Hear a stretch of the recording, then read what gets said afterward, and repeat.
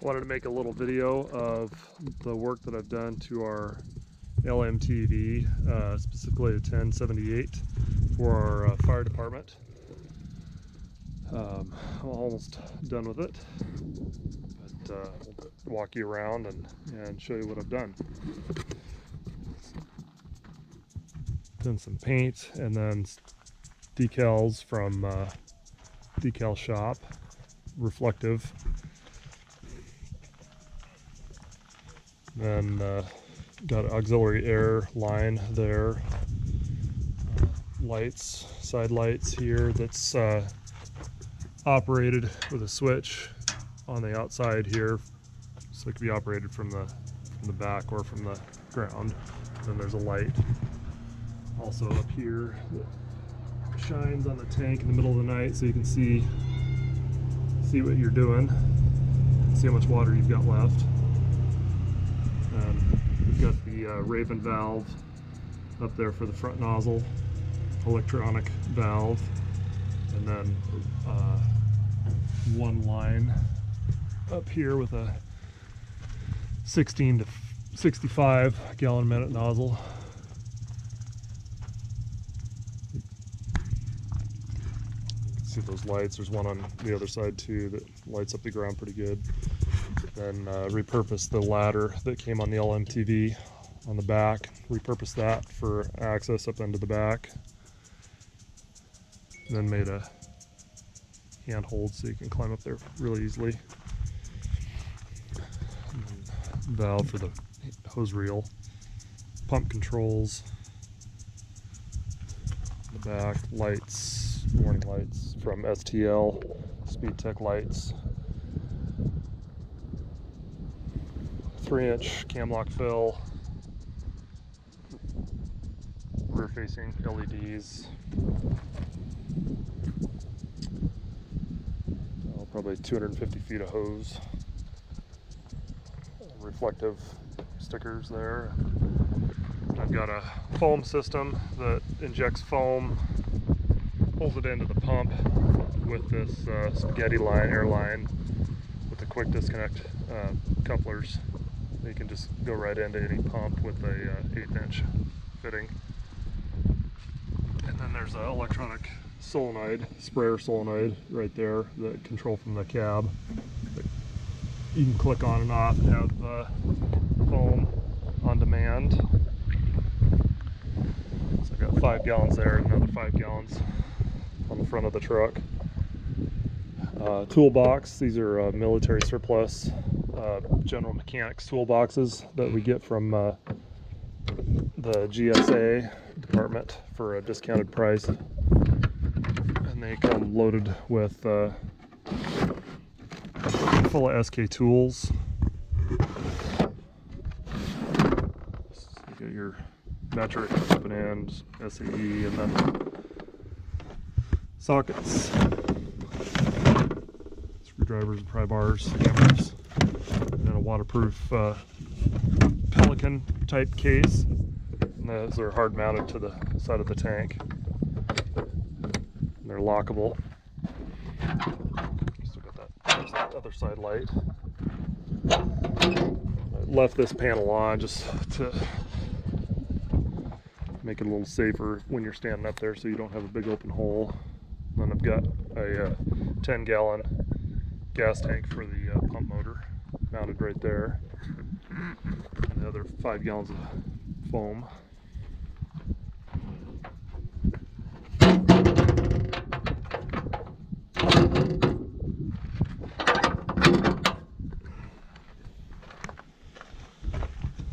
Keep chain, some jumper cables, tire chock, and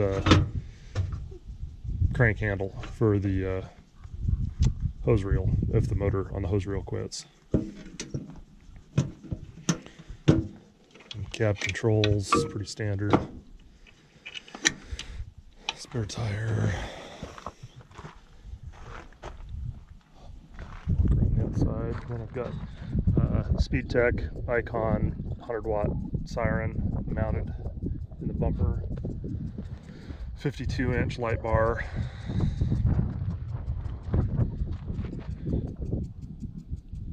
then there's LEDs on all four corners on the top of the cab.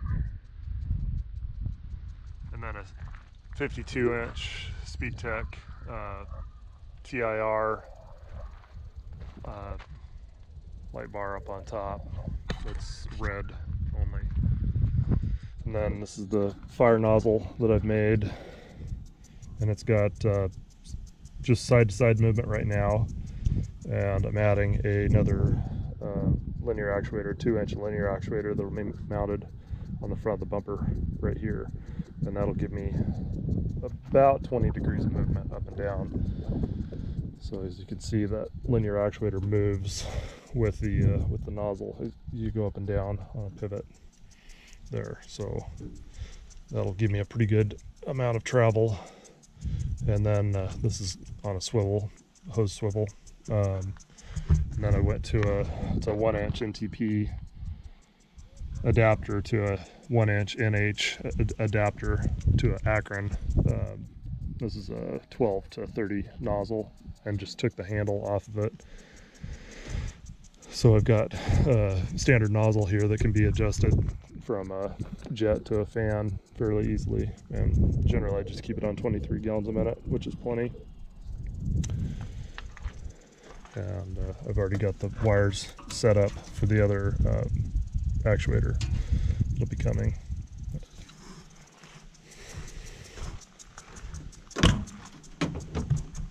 And then I've got a couple of magnets here for auxiliary extra tools, a little pipe wrench, and maybe a fence plier or something for cutting fences.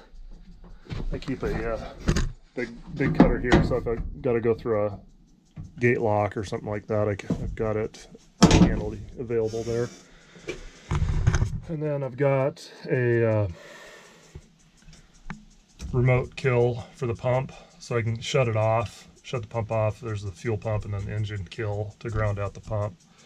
So if I'm in a hurry to get back, and so I don't have to stop and get out if I'm by myself, or just for safety, somebody doesn't have to get off the truck just to shut the pump off, I can kill it there and then go back to the tender, or next time we stop, to shut it off and reset it. And then I've got my nozzle control here for the front nozzle that controls that Raven valve, and then the foam switch there that engages the foam system. And that foam pumps into the intake of the pump, so it'll work on the front nozzle and then the back nozzle or the hose reel if it's engaged. And then I've got my switch that moves the front nozzle right and left, which when I get my extra actuator this week, I'll be taking this out and then switching over to a joystick, which I got from Amazon. The joystick was $40, and it's a 4-way linear actuator joystick, and then have some double pull, double throw relays coming as well that will help control that movement. And what I'll probably end up doing is making a joystick control here with a probably an armrest, something easy, so I don't have to reach forward to control the joystick on that control. And then I've got my lights here for the LED lights, which are the front and the side and the rear lights there. And then I've got the STL warning lights mounted up here. And that'll control the rear flashers on the back and the side of the truck, and then the light bar there, and then the LED lights on the light bar. Then I've got a VCON code 3 PA siren right there, and then 2-way radio, and then the mics there, and then I have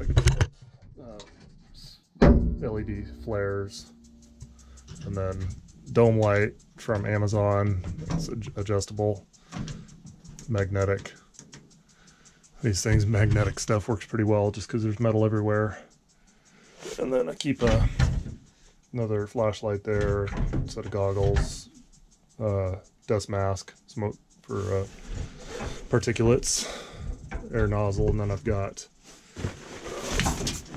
in this road box behind the cab, I've got first aid kit, kind of a general first aid kit, AED, some water, spotlight. And then the other one, I keep all the air tools, so half inch impact wrench, and some impact nozzles, or impact sockets, and air nozzle and air chuck for tires. So if I've got to mess with the tire, somebody else's tire or something like that, I've got that stuff there. And then some road flares, and then I've got a stick on the back that I can tape a road flare to and go along instead of backfire if I need to. And then mounted a fan here, a couple of 12-volt power outlets for charging phones or spotlight or something.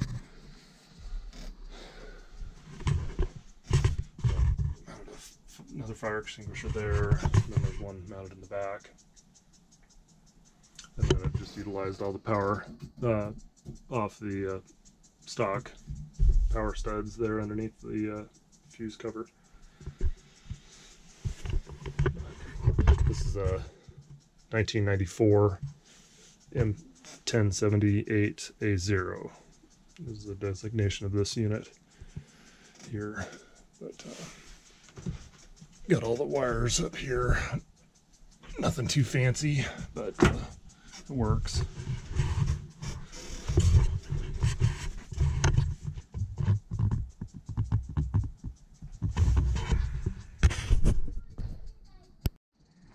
And this is a 850-gallon tank with a deep sump on it. So the sump sticks down beneath the bed there, and then I've got a cam lock valve, 2-inch, and then a 2-inch filter, all banjo stuff. Filter there, and everything can be taken apart for cleaning, or if we have to remove the tank or whatnot. I'll give you a top view up here on that.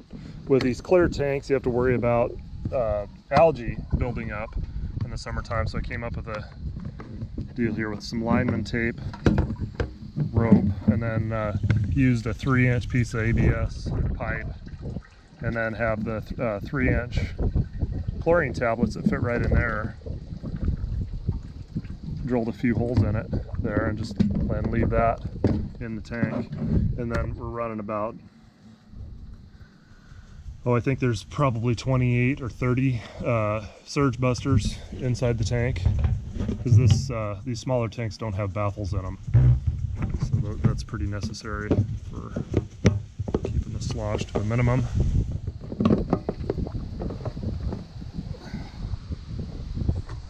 Here's a view from up on top of that Raven control valve, and they're pretty pricey. It was, I think the Raven control valve was around $500, but it's rated to 2,000 psi with its anhydrous rated valve. And then we use the standard rings that come with the LMTV, and made a makeshift pipe fitting on each side there, and then you just easily slip that holder for your nozzle down in, and move it from side to side if you need to. There's one on this side.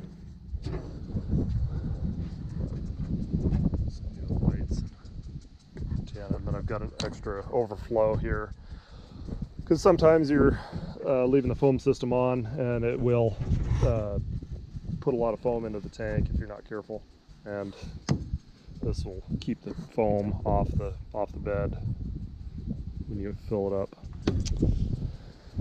But it's a lot cheaper than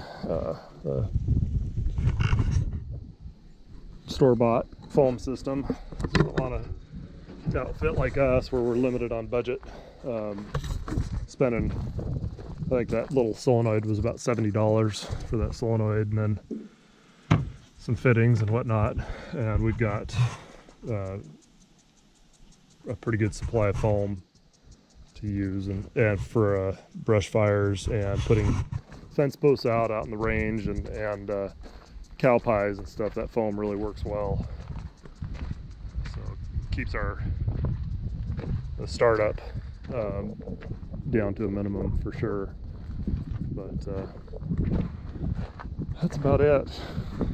I just am looking forward to adding that second linear actuator on the front, so I've got a vertical movement on that front nozzle.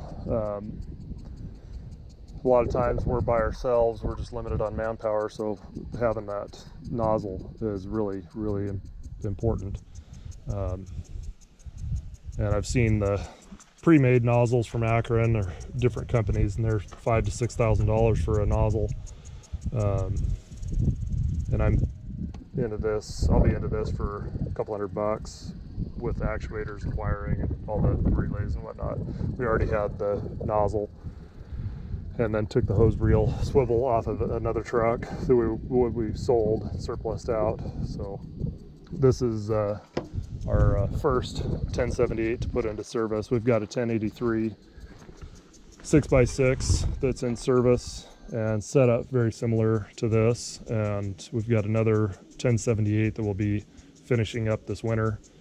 We've got the tank mounted on it, and the framework done on that one. We've cut the bed about right here, and then mounted the tank frame. It's a similar tank, but mounted it right on the frame, so it lowered the whole tank about 12 to 13 inches down compared to this truck. So it will have a little bit better stability on the side hills than this truck. But and we're just setting up another deal right now to get another 1083 with the DNR. So we'll have 4 LMTVs in our department, and the big plus with these trucks is everything's the same, and they're automatic, and anybody can get in them and drive them, and they're very easy to drive. A lot of our old trucks are stick shift with high-low gears, and not everybody knows how to drive a stick. So, and the visibility and safety with these trucks really is an improvement over our old Internationals that are in the 1970s range. So, and being able to work with the DNR and get these trucks for next to nothing, so it makes it really nice.